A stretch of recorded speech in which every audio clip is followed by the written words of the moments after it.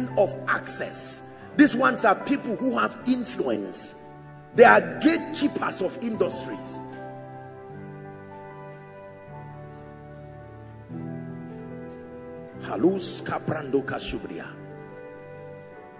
Who speaks at the gates about you matters. See, let me tell you, there is this foolishness among believers that they believe that just because God, let me tell you this sincerely, please hear me, not every enemy is castable. Just think about what I'm saying. There are enemies that are gatekeepers and their position is honored even by God. You cannot cast them. When God wants you to pass through that gate, he will make them to show you favor. The Bible says when a man's ways pleases the Lord, he makes even his enemies. There are gatekeepers. A Cyrus can reject you. He does not honor God, but you are rejected. How do you cast Caesar? How do you cast Herod? So he granted favor. And when Joseph of Arimathea requested for the body of Jesus, they allowed it. Not every man you can just pray and say, let him leave that place. Let me tell you, there are men that would not go there because their stewardship is a covenant. They are not even there because of what they did. They are sitting on another covenant that God's integrity must protect, although they are unbelievers. Ishmael today remains dear to the heart of God in spite of his pungency against the gospel, because he will always remember Abraham. My covenant will I not break, nor alter the thing that is gone from my mouth. In a desert land, yet they are prosperous, because God is a covenant-keeping God. So when you see people sitting down and you are praying and praying and they are not living, find out their grandfather who loved God arrange something for them with God. Forget that they are rebelling while they are there. Their children will pay for it. But for that time, no, your prayer meets a covenant that God has vowed to honor. And you will find out that you are praying spiritual prayers that are not producing result. What I tell you is called spiritual intelligence. It's true. These are the kinds that you need favor, influence. Did you not notice that God did not have to remove Pharaoh for Joseph? He just caused Pharaoh to love Joseph. Notice that all through the lifetime of that Pharaoh, they were allowed to serve their God. And Pharaoh gave him the wife of the priest, Potiphera, the priest of On, as a wife to a man who's another god somewhere, and he still gave him as a wife. And in the land of Goshen, the people, it was when there was another Pharaoh who knew not Joseph, that was when their oppression started. So even in a land that does not seem to favor you governmentally, you can reign. Favor. Men of access. Please don't reject men of access in your life. It's not simplicity. You will be punished again and again for that ignorance.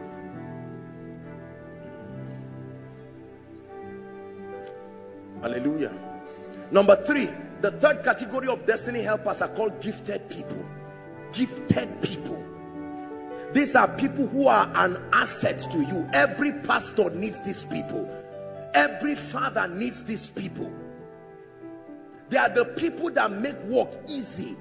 They are the Aarons and the Hors. You need gifted people. They must be sent by God. You will see a big church of 5,000 people and only one person is trying to learn how to play the keyboard. You need to cry for gifted people.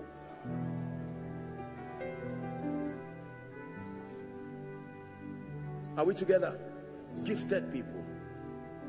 I have seen personally precious, great, anointed men and women of God, but no support systems, no gifted people. There are families that don't have gifted people. Every house help is a thief. Every house help is a robber. Everybody is there has to be a skilled person. Gifted people. I'm saying this so that when you are praying, you can ask in prayer, Lord, send me gifted people. Make my life easy. You have a business, because of scarcity, you hire a receptionist who continues to drive good people from your life. Hello, is this so person's office? Why are you here? Please, if you are, don't you know who gave you the address? And person, I'm sorry, and he leaves. You are inside there doing CEO and your company is failing. You need to pray for gifted people. No man exists as an island. Gifted. I pray this prayer all the time, and I tell you sincerely, and I stand broken before God to appreciate him for giving me and giving this ministry the treasure of gifted people. The workers in this ministry are exceptionally gifted people. Has saved me the stress of any other thing. I focus on the ministry of prayer and the word. Please, you need gifted people in your life. Otherwise, life will be hard. You can't do everything by yourself. Hallelujah. Gifted people. The day your wife is giving birth, that's the day the quack doctor is on duty. You see what is happening? The day your child is sick, that's the day the unserious doctor wants to give an injection, and he experiments around your child to make him like Mephibosheth. The midwife that threw Mephibosheth, she was called a midwife. What happened that she threw the guy down? Do you know the kind of fall you have to throw a child to break the legs and scatter the child? Lord, send me gifted people in the name of Jesus Christ. And the last of all, very quickly, they are called burden bearers. The last of the destiny helpers are called burden bearers. During your down times in life, you must pray that God will send you people who don't love you because of the throne. They love you because of who you are. The flattery of success can kill. People can clap when there is a crown on your head, but when you are at the cross, you will need burden bearers. And Jesus was on his way to Golgotha, the Bible records, and he was bleeding, and that he was losing blood and was about to die. He would have died there, and if he died there would be problem, because he needed to die a cause, not just to die a man. Cursed is the man that hangs upon the tree, he says, that the blessings of Abraham might come upon the Gentiles, that we might receive the promise of the Spirit through faith. So if he died on the way, that's not redemption, that's obituary. And then they called on a burden bearer called Simon of Cyrene, the black man, the nigger, and the guy gladly carried the cross. Let me tell you, I pray that you will find people in your life that even when you stand like David in the cave of Adullam, the Bible says mighty men, they came to David, they saw him hiding, and they said, you will become our king. It's not everybody that is looking for results. There are people who will stay with you. As the landlord is driving you, they will stand there and say, no, I will not run away. Men are selfish by design. Please, every leader, hear me. You need to trust God for the grace for real burden bearers. Men and women who can cry with you. They can say Hosanna, but when you're on your way to the cross, you will only see Mary and John there. Burden bearers. There are men of God, when we start building project, everybody just runs away. When the building is completed, people come and dance again to acknowledge God. Burden bearers. Even the disciples ran away, but there was a woman who said, let me risk my life. I'm on my way to the tomb to go and purify his body. I hope you know that was why she went. She carried to go and purify his body. What if she died on the way? A burden bearer will be like Ruth to Naomi. Your God will be my God, and your people will be my people. Many people, when they are in their dark days, they never find helpers who will not celebrate with you when things are going well. But you must pray for burden bearers. There is an attack on the church, and someone is standing to say, Pastor, I love you. I will stand by you all the way. Are we together? Armed robbers steal from your house, and someone comes and says, is there food? For the next 2 weeks, I will be cooking for you. Don't tell anybody. I have to stay here. I hear you want to buy back another car. Please, my salary of 2 months is yours. Don't say there are no people like that. There are real burden bearers. It takes prayer and spiritual understanding. Listen, these are the forces that work in the life of others. And while you are seeing these things happen, there are burden bearers. Again, I thank God for the privilege. You know, many men of God, for many men of God, their greatest fear, in fact, many successful people, their greatest fear is whether they will have people stand by them when things go bad. I tell you, God has taken that fear out of my life. God has given me not only trusted people, not only gifted people, not everybody, but there are people God has put in my life that I know if they put a gun today, they will stand and take that bullet.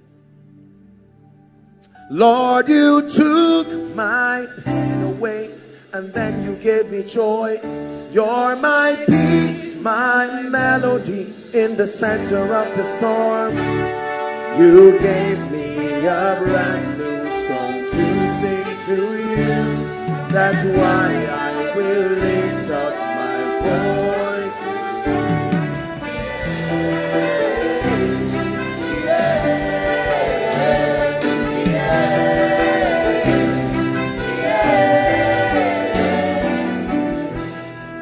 You've taken the pain and the sorrow away.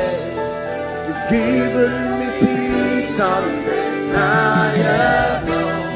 There's no need to cry, 'cause you're always with me.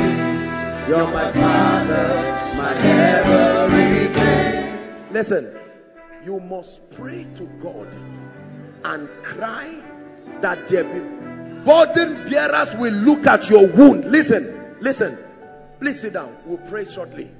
Listen, the Bible talks, Jesus himself was teaching, and Jesus spoke about a man, armed robbers waylaid that man. Are we together? And he was on a priest came, and a priest saw him and left, going to church. A Pharisee came and left him, but there was a man called Good Samaritan, no name. Good Samaritan.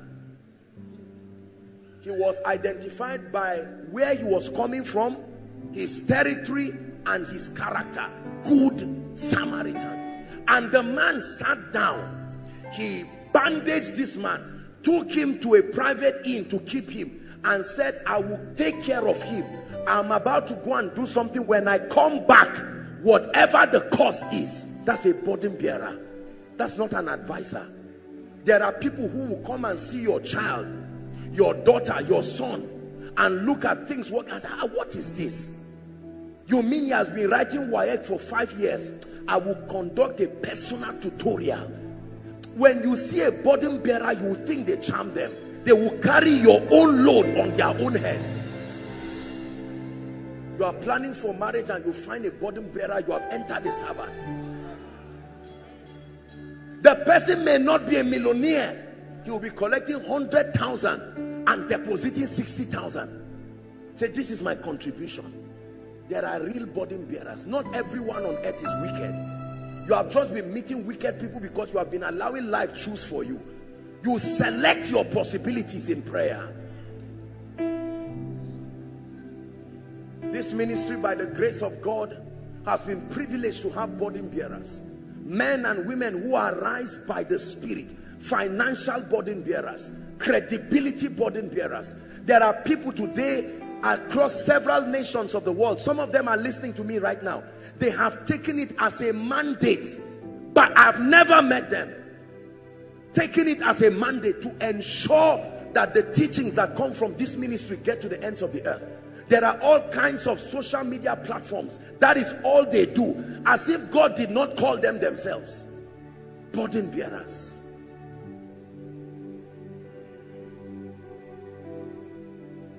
It is painful to be alone.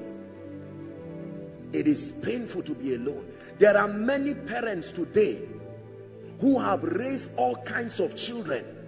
They had just 5 or 6 of their own children, but they raise up to 50 children of other people, and these people in old age will be in the hospital. Are we together now? Looking for 1 million for a treatment, and all those 40 people they raised, not one person can stand up to be responsible, to say, no, I remember history. I will never allow mama die like this. Some of them will have private hospitals. Some of them will have schools. You need a burden bearer in your life. A burden bearer in your life. I've had the privilege, by the grace of God, in my own capacity, to be a burden bearer to certain people, and I'm happy doing it. A burden bearer will go all out to turn your cry into weeping. That's his assignment. To insist till you laugh. Why are you about to go away? So I'm in 200 level. My father just died. My mother just died. They don't sit down and say, are we from the same village? That's not a burden bearer. It's your, what was your father? Did he know my father? I stand and I say this. Come. Every semester, receive this school fees. Give me your account number. I will be putting 10,000 until you graduate. And when you are about to graduate, let me know, so that I will ensure that you have a job. Now, do you have a job? You are doing well? Sir, this is the wife I want to marry. Oh, really? Do you have an auditorium? We are trusting God, because how much do you have? 100,000. Take 1 million. Go and pay for an auditorium. That's a burden bearer. There are churches that have had the privilege of burden bearers. That's why they don't announce, we have a project of, you know, God designed men to be burden bearers. This crying on stage for money every week. No. A real burden bearer will sit down and find needs. Why is this pastor's shoe removing? That shoe would, the pastor would never wear that shoe again. This shoe, no, it was embarrassing. Next time you go and buy. We noticed that this child was crying and nobody could buy bobo. Next week there's a carton of bobo for children. That's a burden bearer. And may you be a burden bearer too, because it is wicked for you to want a burden bearer in your life and not want to be that for another. You have to sow that seed of being a burden bearer. May your wife be your burden bearer husband, and may your husband, what's the next one now? May your husband be a burden bearer wife. Because listen, let me tell you, if your spouse is not a burden bearer, you will see what will happen the day you are in the hospital. You've seen these things happen. Some persons are in the hospital, some people are selling their property, hoping that they will die, and then they later come and leave. It's when they are alive, they now find out that half of the estate had gone, in expectation that you would die. Is that a spouse? This is why we will continue by the Spirit of God. Listen to me. Let me just digress for 10 seconds. This is why we will continue to guide people. You know, sometimes people make very, very poor marital choices carelessly. These are the things to think about. Father, is this person a burden bearer? Not for now, for the days that come. There are women whose husbands are confined on the wheelchair, and you will see them celebrating their birthday 60 years with the man. He can't talk, he can't walk, yet she's laughing. They say something about your husband. Say, even if we return in this life, I want him to still be my husband. That's a burden bearer. My generation, hear me. Open your eyes and your spirit and your understanding, and not make a catastrophic mistake that would destroy your life. Burden bearers. In my life, I have seen this.